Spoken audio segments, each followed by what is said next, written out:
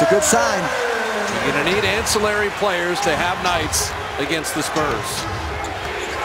Can't beat them otherwise. Belinelli lasering in a three. And Mo Spates. Look at the bench mob getting it done for the Warriors right now offensively. They don't need that, as you said. There's Belinelli to the rim. Takes advantage of Buck. He didn't extend the arms. It was kind of the forearm.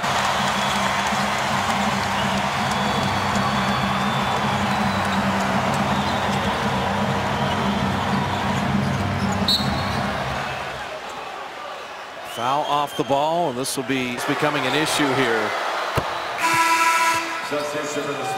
But Belinelli, who had 20. O'Neal, Draymond Green, Blake, Jordan Crawford, and Klay Thompson.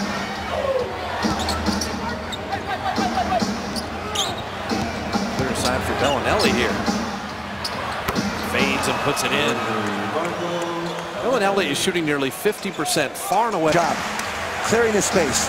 He had his own version of a fadeaway. 2 minutes remaining. Belinelli, beautiful drop to Splitter. Trying to get to Jermaine, and Patty Mills battled him nicely. I haven't seen Steve Blake throw a pass like that in years. He wanted to bring it right back immediately. Now Ayers with the rebound. And Belinelli, that's another foul and another field goal. You remember in the first half I talked about Harrison Barnes maybe making, before he makes the pass. Watch what Belinelli does here. Well, it's a little late. He caught the ball. He did not throw it to the open man. He made a little fake there, took his defender away, and then he had clear path to the basket. And that's a veteran play. Letting the game slow down, and you assess the situation. You survey it, and you react accordingly, promptly. The road.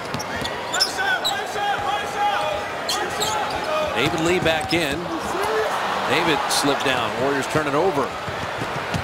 Belinelli will reload and drop in a three. And you can set your watch by the Spurs finishing a quarter